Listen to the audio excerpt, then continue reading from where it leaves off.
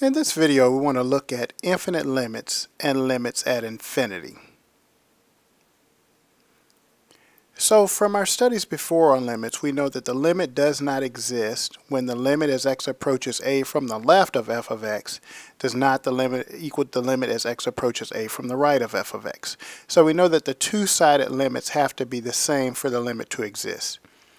In this section, we're also going to add another set of limits to the does not exist category, and those will be any limits as we take the limit as x goes to a of f of x that's equal to either plus or minus infinity. Now, in many cases, it is important to know whether or not that limit is plus infinity or minus infinity, but by definition, limits that equal plus or minus infinity are said to be does not exist. So the limit of a rational expression with a fixed numerator and a denominator that approaches 0 is always going to be plus or minus infinity, or be referred to as a limit that does not exist. So again, if we have a fixed numerator, a constant number at the top, and a denominator that approaches 0, then that limit's always going to be either plus or minus infinity. So let's consider an example.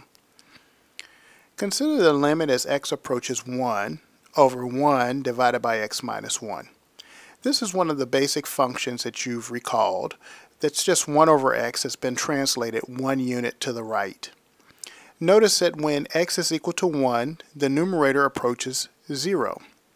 So we have a picture of the graph to the right. Now if we make a sign line, because we know from our previous slide that either this limit's going to be plus infinity or minus infinity, all we need to do is determine which one it is, depending on whether or not we're approaching 1 from the left or the right. So from our sign line, we have the factor x minus 1 to consider, because 1 is positive, so the sign of the entire limit is going to be determined by that numerator. If we pick a value to the left of 1, then x minus 1 is negative.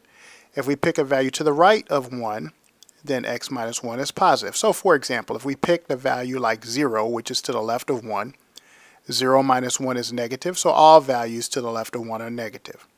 Similarly, if we picked a value to the right of 1, like 2, 2 minus 1 is 1, which is positive, so all values on the right-hand side of 1 cause the factor x minus 1 to be positive.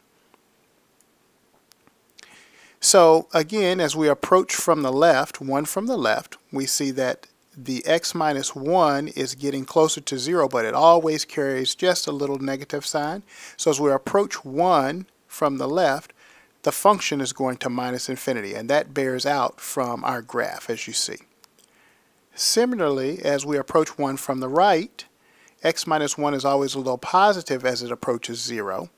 And so 1 divided by something that goes to 0 is going to be positive infinity. So as we approach 1 from the left, that limit is negative infinity. And as we approach 1 from the right, the limit is positive infinity. So this means the limit does not exist at x equals 1. Certainly not, because there are different limits from the left and the right. And if you look at the graph, what we also see is that the function f of x equals 1 over x minus 1, which again is very similar to that function 1 over x, has a vertical asymptote at x equals 1. You all know that the function 1 over x has a vertical asymptote at x equals 0. Now what can we see from the calculus that might help us determine later on when we have vertical asymptotes? Well, notice that as we approached x equals 1 from the left, the limit was minus infinity, and as we approached x equals 1 from the right, the limit was plus infinity. So we might be able to use this information to kind of develop a way to determine when and where we have vertical asymptotes for particular functions. And so if we think about it, we see that vertical asymptotes will occur at a point x equals c, where the limit as x approaches c from the right of f of x is plus or minus infinity, and the limit as x approaches c from the left of f of x is equal to plus or minus infinity. Remember that vertical asymptotes are asymptotes that cannot be crossed by the graph. So if you have a limit on one side of the asymptote that's plus or minus infinity and another side of the asymptote that's plus or minus infinity, or the x value I should say, where x equals c, then you'll know that you have a vertical asymptote at x equals c. So let's look at a picture. So here's a graph of the function f of x is equal to x squared plus x minus 2 divided by x squared minus 1. Notice that when you look at the graph of this function, there's certainly a vertical asymptote at x equals minus 1, which is represented by the blue line. Notice that that graph, as you approach minus 1 from the left, goes to minus infinity. And as you approach minus 1 from the right, the graph shoots up to plus infinity. So it satisfies our definition of vertical asymptote perfectly at x equals minus 1. So there's a vertical asymptote at x equals minus 1. Notice also that if you look at that function in the denominator, you have the factor or x squared minus 1, which would be 0 at plus and minus 1. So you might ask yourself, well, why is there not a vertical asymptote at x equals 1? It seems to be just a point of discontinuity. And that's because x plus 1, that factor is removable because there's an x plus 1 factor in the numerator. X minus 1. That should be x minus 1. If you look at the numerator of f of x, if you plug in 1, 1 plus 1 is 2, 2 minus 2 is 0. And of course, 1 is a 0 for the factor in the denominator. So there must be a factor of x minus 1 in the numerator and the denominator, which would cancel each other out. So there's not actually a vertical asymptote at x equals 1. So in a few slides, we're going to want to look at what's happening at the end behavior of these functions as well. What happens when x goes to plus infinity or minus infinity. But before we do that, I'd like for you to consider this particular problem and work this out and bring it with you to class. Are there any vertical asymptotes for the function f of x equals x squared minus 4 over x minus 2? And explain why or why not.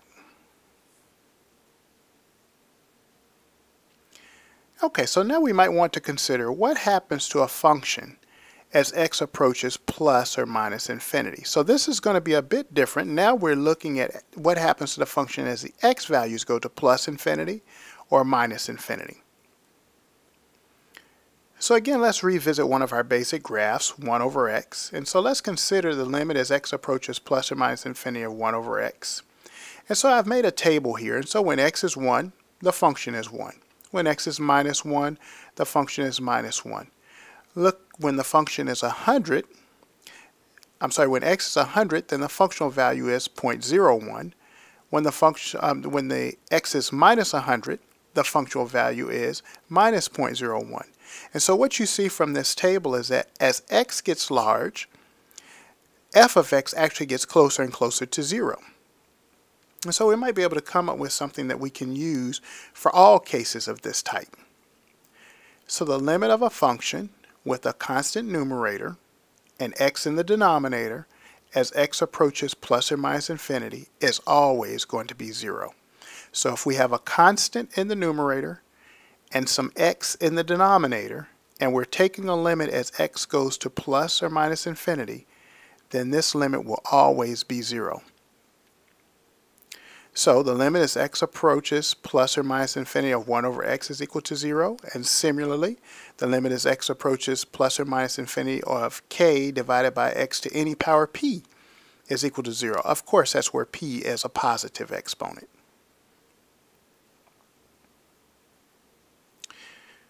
Another theorem says that the limit of all polynomials as x approaches plus or minus infinity is always plus or minus infinity. And we could show this by just thinking about a polynomial as a train. And the train has as its engine the term with the highest power. And that's the term that I'm looking at here, which is k times x to the power of p. And we know that polynomials will have many terms that were smaller.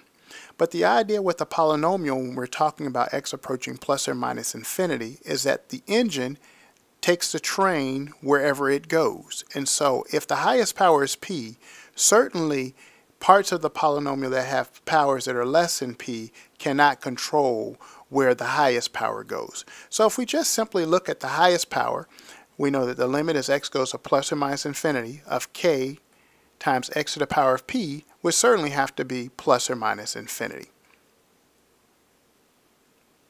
And the only thing that would change, or we'd have to consider, is whether or not that term k times x to the p was positive or negative. And so what could control that? Well, the k, it may be negative or positive, and the power of p. Because if we're going to negative infinity and the power of p is negative, then the whole term would be negative. Similarly, if we were going to negative infinity or positive infinity and the power p was positive or even, I should say, then squaring or raising to the fourth power a negative number would make the entire term positive, right? So just remember that even powers of negative numbers are always going to be positive, and odd powers of negative numbers will be negative. So we'll have to consider the k and that power as we're doing problems just to determine if we're going to a plus or minus infinity. So it turns out that if the limit of a function as x approaches plus or minus infinity is a constant, say b, then there is a horizontal asymptote at y equals b. So if we take the limit as x goes to plus or minus infinity of our function, and that's finite, it turns out to be a constant b, then we can then say that we have a horizontal asymptote at y equals b. So let's look at a graph here. So here's a graph of our basic function, 1 over x. Notice that we have a vertical asymptote at x equals 0. And if we look, we see that the limit as we approach 0 from the left is negative infinity, and the limit as we approach 0 from the right is positive infinity. In this case, we want to check for horizontal asymptotes. So if we first look at x approaching infinity, then we see that as x approaches infinity, the y values get closer and closer to 0. So the limit as x approaches plus infinity of 1 over x is certainly 0. And also we look at the limit as x approaches minus infinity. So as x values get more and more negative, going to the left on the graph, we see that the function is getting closer and closer to 0 again. So the limit as x approaches minus infinity of 1 over x is also 0. And so this indicates that we have a horizontal asymptote at y equals 0. So now we might want to consider, well, what happens if we have rational expressions? And remember, a rational expression is any expression that's represented by one polynomial divided by another. So when finding limits to infinity of rational expressions, compare the highest powers in the numerator and the denominator. Again, before I show you anything more, I just want you to visualize in your mind that a rational expression is one polynomial divided by another. And so those polynomials in the numerator and denominator are controlled by the engine, or the term with the highest power. So it seems to make perfect sense that as we're looking at those limits of rational expressions, we should only need to consider the term in the numerator with the highest power and the term in the denominator with the highest power. So let's look at the three possibilities.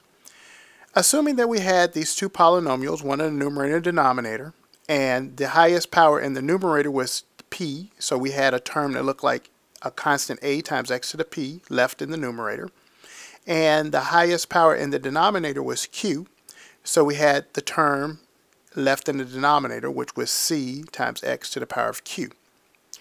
Then one possibility is that p is greater than q, namely the power of the exponent in the numerator is larger than the power of the exponent in the denominator. So this might be a good time for you to review how to manipulate exponents and multiply same base different exponent, or divide same base and different exponent. But if you remember, you subtract those exponents. And so as you simplified a times x to the power of p divided by c times x to the power of p, you would then end up with x's left in the numerator and none in the denominator. And we know from the previous slide that if we have a polynomial going to plus or minus infinity, then that limit is plus or minus infinity. Hence, when p is greater than q, we know that this limit will always be plus or minus infinity. Well, what's another possibility? The second possibility is that you end up with a higher power in the denominator than you do in the numerator, or p is less than q. Again, from our previous slides, we know that if you have more in the bottom, namely you end up canceling away all the x's in the numerator, as you would in this case, and had only x's in the denominator, you would have something that looked like a divided by c times x to some power. And we know in that case, as x goes to plus or minus infinity, we'll always get 0. Hence, when p is less than q, this limit will be equal to 0. And of course, you probably figured by now that the third possibility is what happens if p is equal to q. Well, if p is equal to q, x to the power of p cancels completely with x to the power of q, and all you're left with is a ratio of a divided by c. So let's look at an example and see if we can apply this. So we're asked to find the limit as x approaches infinity for this function, y is equal to 3x squared minus 5x plus 9 divided by 2x squared plus 7. Clearly this is a rational expression because there is a polynomial in the numerator and a polynomial in the denominator. So what we've been told is that we can consider the highest power in the numerator and the highest power in the denominator. Those are the only two terms we really need to consider because all of the others are controlled by this terms. So we see that we're left with 3x squared in the numerator and 2x squared in the denominator. Clearly the x squares can cancel in this case, and so we're left with 3 over 2, and that means the correct answer is that we have a horizontal asymptote at y equals 3/2, and the limit as x approaches infinity is 3/2. So just to show you how that looks, first we're looking at this limit as x approaches plus or minus infinity of 3x squared minus 5x plus 9 over 2x squared plus 7. We only need to look at the highest power in the numerator and denominator, which are 3x squared over 2x squared, and we're taking that limit as x goes to plus or minus infinity.